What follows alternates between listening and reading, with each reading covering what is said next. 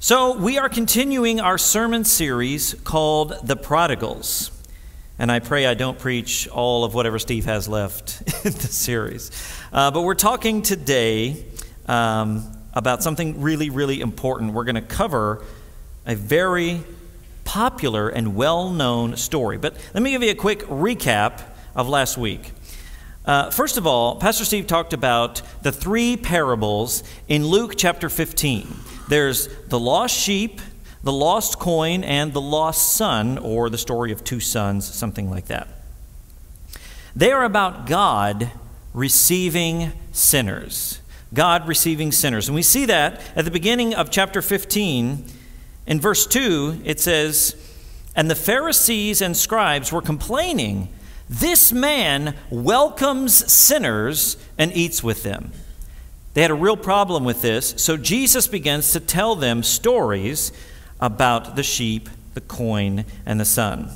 All the parables have something lost and something found. Something lost and then something found. But the third story begins to change the rules or change the pattern rather than the first two. So let's talk about that today. This story is often known as the parable of the prodigal son. Anybody ever heard that word before, the prodigal son? Now, real quick, and this isn't necessarily part of the entire sermon, but I want to let you know because most people hear the word prodigal and we think it means somebody who's left and comes back, right? Oh, the prodigal son has returned, the prodigal this, the prodigal... That's not what prodigal means. Let me tell you what it means. Prodigal means spending money or resources freely and recklessly, wastefully extravagant. That's what prodigal means. That's why he's the prodigal son. Not because he comes back, because he goes out and blows everything. And we're going to talk more about that as we go through the story. You see, the main character in the first two stories is the seeker. You've got that shepherd who goes out and seeks for the sheep. You've got that woman who seeks for that lost coin. The main character is the seeker. But in this parable, the one being sought after plays a much bigger role. The one being sought after plays a much bigger role. And today, we'll focus on that character, known as the younger brother. Because in this parable, there are three real big main characters. Today, we're going to focus on the younger brother. So if you've got your Bibles or your smart device, you can turn to Luke chapter 15. Luke chapter 15, it's also going to be on the screen. I'm going to read from the Christian Standard Bible, the CSB.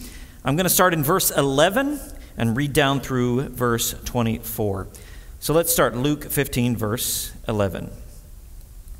"He also said, 'A man had two sons.'" This is he, that's Jesus. He's again telling another story. "A man has two sons." Starts off the same way. There's a man who had 100 sheep, a woman who had 10 coins, a man who had two sons. Starts off exactly the same, but he's going to shake up the pattern just a little bit.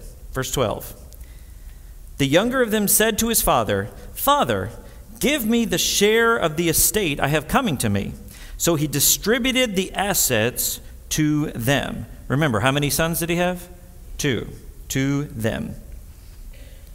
"Not many days later, the younger son gathered together all he had and traveled to a distant country, where he squandered his estate in foolish living." Notice this verse. He gathers together and then he squanders. This word squander is an antonym to gather. He gathered it and then he scattered it.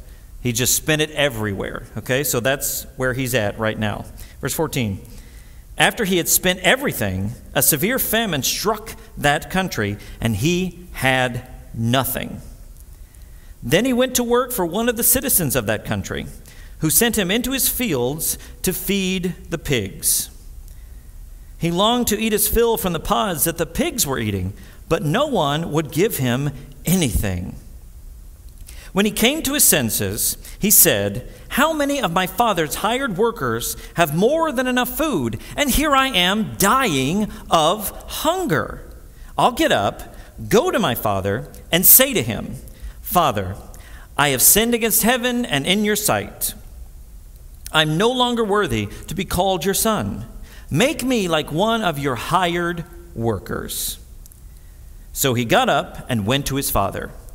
But while the son was still a long way off, his father saw him and was filled with compassion. He ran, threw his arms around his neck, and kissed him. The son said to him, Father, I have sinned against heaven and in your sight.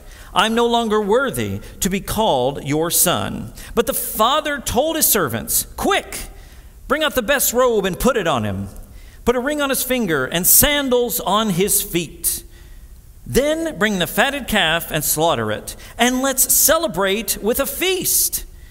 Because this son of mine was dead and is alive again. He was lost and is found. So they began to celebrate.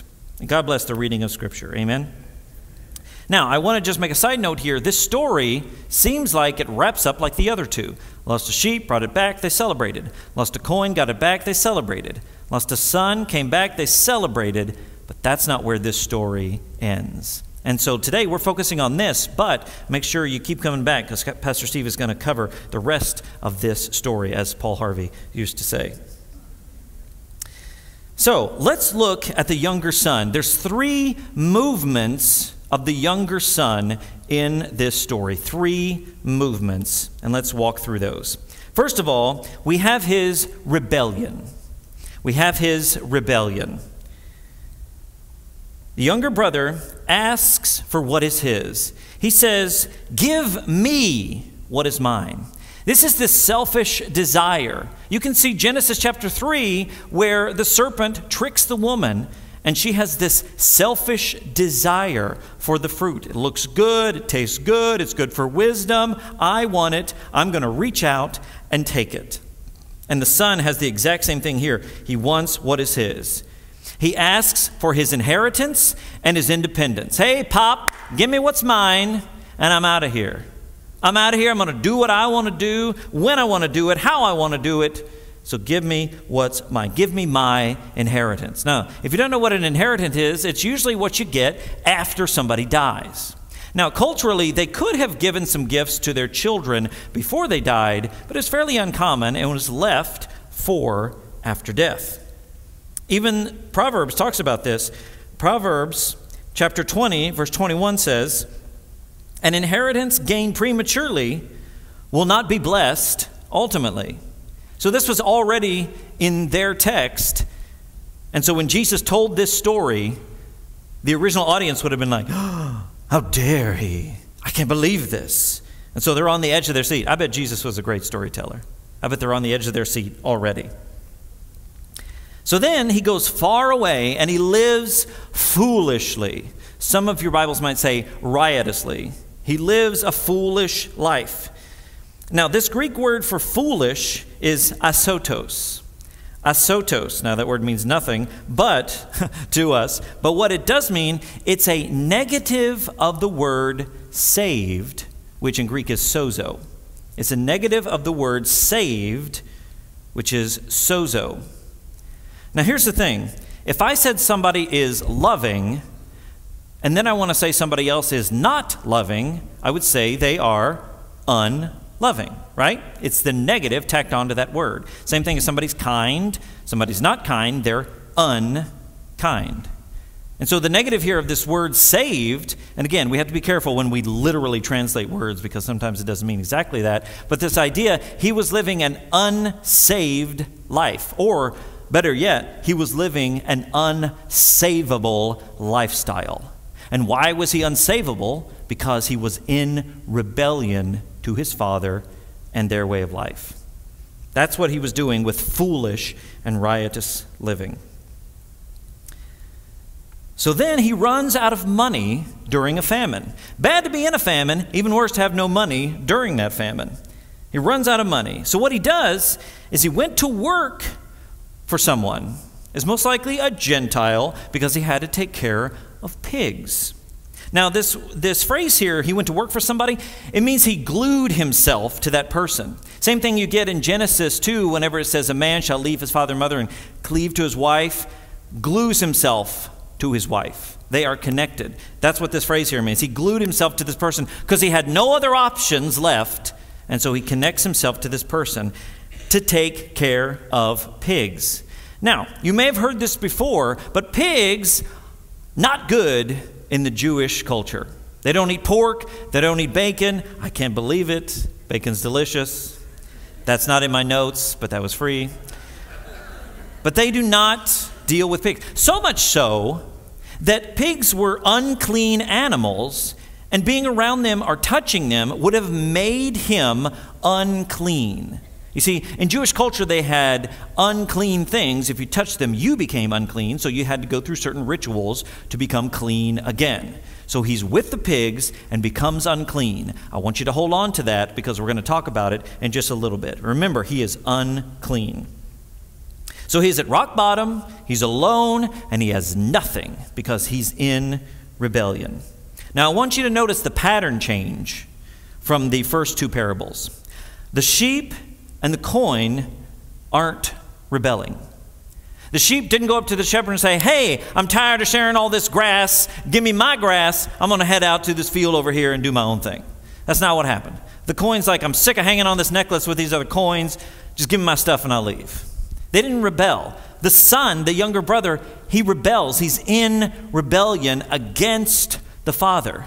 Yes, there was a separation of the sheep. There was a separation of the coin. But now we see a direct choice that causes the separation. It is rebellion. It is the garden picture of them taking what they wanted and rebelling against what God had said. So first we have his rebellion. Secondly, we have his return. We have his return.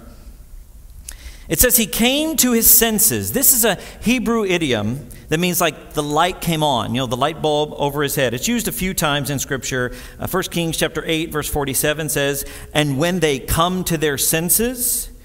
Acts chapter 12, verse 11 says, when Peter came to himself. And so it's this idea that something's clicking. Can you imagine he's there in the field with the pigs and he came to his senses? Yeah, I bet he did. Because he had nothing else to do. He's like, well, what am I going to do? And this is what he realizes when he comes to his senses. He says, I'm no longer worthy to be called a son of my father. He has lost his position in his mind. And he says, you know, even the hired workers have plenty to eat, and I'm sitting here dying of hunger. Now remember those hired servants for a moment.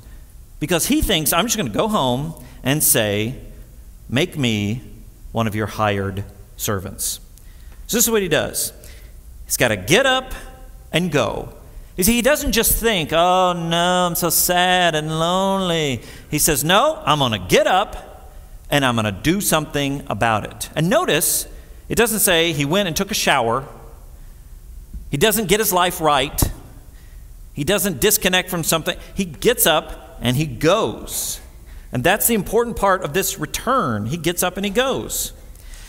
So then it says, when he was a long way off. We don't know how long. Jesus wasn't like, he didn't get the measuring tape out and measure, but he's like a long way off. What happens? The father sees him and he runs to embrace him. Now, Pastor Steve talked last week about how it would have been shameful for a man to run at this point. But here he is. It says he's filled with compassion and he runs to the son. I always love this picture because to see him afar off means he would have had to been looking for him. So all this time, we don't know how long he was gone. Jesus doesn't give us that detail, but we know he was gone for a while. And when he's coming back, the father's been looking for him this whole time. And he sees him and he runs to him. Now I want to read another scripture here. In my small group, we've been reading through Genesis very slowly. I think we'll finish it in 2027. But, and all my small groups like, you know.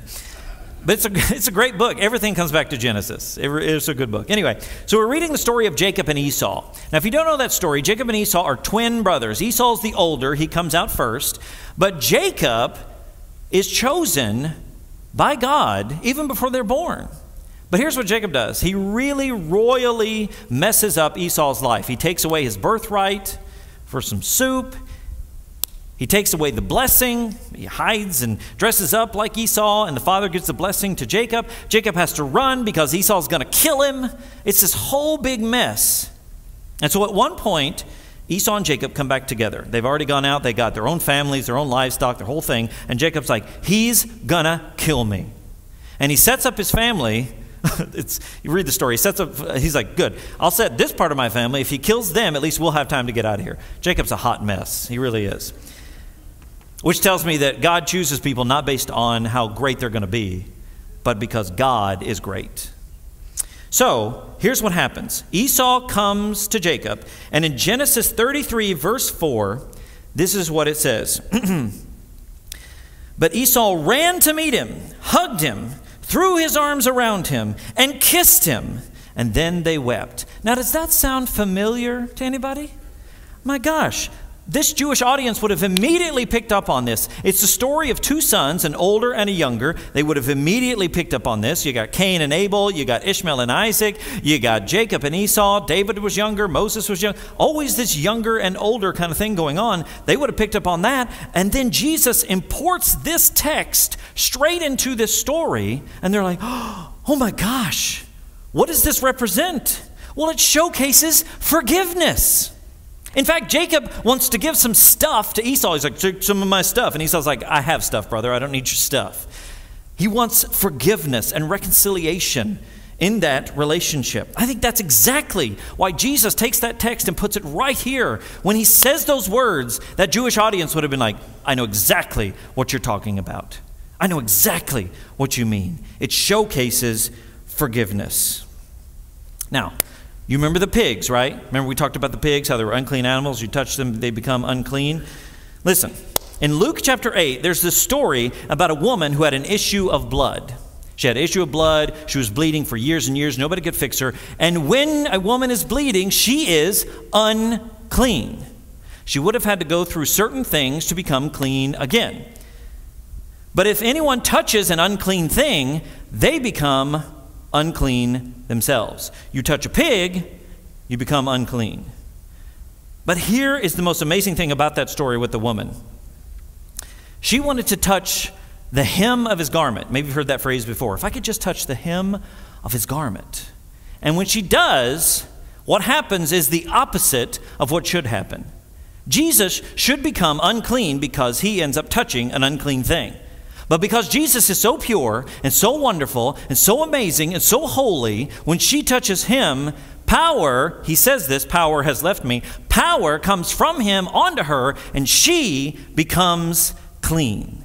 And so then we see this wonderful picture of the Father embracing the Son, hugging, kissing, pouring out his compassion on the Son. I think that's what happens. The Father's embrace causes this son to become clean again. Now, it doesn't tell us that specifically in the story, but I think it's a wonderful picture of this son who's coming back, walking back, covered in junk and mud and pig, and he's totally unclean on so many levels, yet the Father runs and embraces him, and there's some amazing, wonderful moment in this return. Now, here's another pattern change from the first two parables. The sheep and the coin did not return on their own. The sheep had to be found by the shepherd and brought back. The coin had to be found by the woman and brought back. The son, this younger brother, comes to himself, gets up, and goes to his father. So we have his rebellion, we have his return, and now, this is the really good part, we have his restoration. So here we go.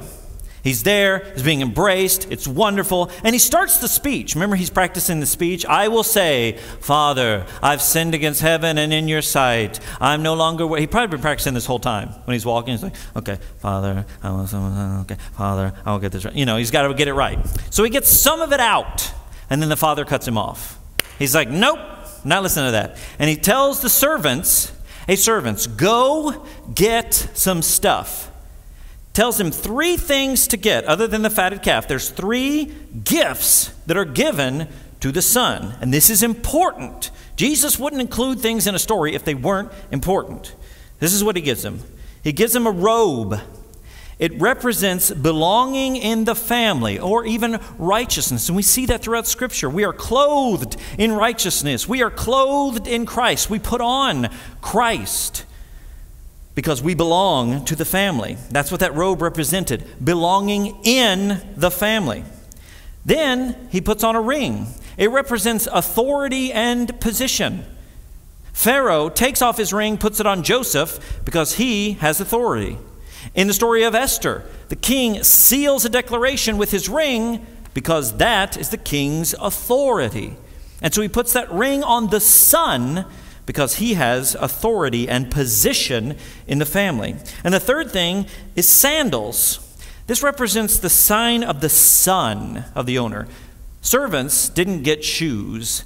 Sons got shoes. And if you look throughout Scripture, you'll see shoes has something to do with the rights, with your rights. You go to Ruth, there's a story about how someone has to take off their shoe when they're giving up their right to do something. Remember the story of the burning bush? He walks up and God tells him to do what? Take off your shoes because it's holy. And we might think, oh, I've got to be barefoot on holy ground. Is that right? I think it's because God says, you want to come to me, you're going to have to remove the right you have, your humanity, your selfishness, all that you are, give that away and come to me fully ready to be connected to me. So it gives him the robe, the ring, and the sandals to showcase that he's not a servant. And remember those hired servants? He said, I'm not going to be worthy to be called your son. Just make me a servant in your house. You see, the younger brother just wanted that. That's all he wanted. Just make me a servant. But the father did not hear any of that. He restored him back to his position as a son and did not say, okay, you can just work for me. That's not how it worked. You are restored, forgiven, redeemed, restored. You see, the father offered forgiveness to the son. I think that's, again, we talked about that running to him, embracing him, that's forgiveness, making us new. We are forgiven. He is forgiven. But then he restores him to being a son. He's not a slave. He's not a servant. He is a son. So we have his rebellion, his return, and his restoration. His rebellion, his return, and his restoration. Now here's the thing. You see, we all have been, and maybe are currently, the younger brother. We've all been the younger brother. We've all rebelled and wanted our own way. Pastor Steve talked about it last week. All have sinned and come short of the glory of God. All of us, every single one of us. We've all rebelled, but we can all be restored to that position in the family of God. You see, the key is the pattern change in this story.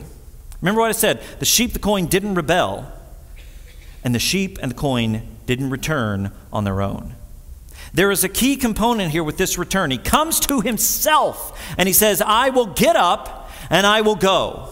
In all my shame and all my uncleanliness and all my junk and all my problems, I'm lonely, I'm broke, I'm hungry, I'm alone, and I'm going to get up and go to my father.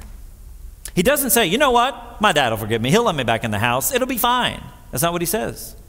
He just wants to be a servant because he feels unworthy. He feels cast out. He feels rejected. But he gets up and he goes. And here's the most wonderful thing. You see, when we turn towards God, he runs towards us. See, that's the beautiful picture of this story. It's not simply a younger son returning to the father. I mean, that'd be a fine story. He walks up on the porch, Dad, I'm sorry. And he's like, all right, go work the field. That'd have been all right. He would have let him back in the house and made sure he was taken care of. But that's not what this father does. This father runs to his son. embraces him, forgives him, sets him free, and sets him up as his son, because he says, this son of mine was lost and is found. He was dead and is alive again. That's this story. 1 John chapter 3, verse 1 says this, see what great love the Father has given us, that we should be called God's children, and we are. That we should be called God's children. I've preached the Prodigal Son numerous times over the years. And you know, it is about receiving sinners. It's set up in that structure. It's about receiving sinners. But so much more, it's about a father's love for his lost children. It's about a father's love. You know, you might be here today and you're thinking, you know, I'm doing all right. I don't really need this story. I mean, it's nice, pigs and whatnot, but I don't really need this. I'm good to go. Or you might be saying the complete opposite. I'm a mess. I feel like I'm sitting in the pig pen right now, and I don't know what to do. And I would say, no matter where you are or what's going on in your life, the Father is waiting expectantly for you to come to yourself, to have the light bulb turned on and say, no matter what comes to your mind, I'm not worthy. I'll just be one of the servants. I'm full of shame and muck and junk. No matter what comes to your mind, what he wants you to do is say, I will get up. I will go to my Father, and I will say, and then the Father stops and says, this is my son. He was lost and is found. He was dead and is alive. You see, that is the thing about Christianity. It's not about bad people becoming good. It's about dead people becoming alive. Now, you may be in here and you've been a Christian for years. You're like, I'm not lost. I'm not lost. It kind of reminds me of this idea that you've been hiking for years and years, and one day you take a wrong turn, and all of a sudden, you're lost. And you can't tell yourself that you're lost because you've been hiking for years. I don't get lost. We all get lost. Sometimes it's clear, painfully obvious, and sometimes it's not. Sometimes we're sitting in a famine in a field full of pigs, and sometimes we're sitting at home watching television, and we just can't tell that we're lost. But on this day, I want to extend this story to you and remind us all that whether we've been lost forever, whether we found Jesus and we've gotten lost again, whatever it is, the Father says, come to me. Come, turn towards me. Just make that turn. That's what repentance is all about. Make that turn towards the Father. And the Father says, I will run to you. In the midst of your shame, in the midst of your junk, in the midst of your chaos, God will run. So think about that today as we pray. Think about God, the great Father, running to his children.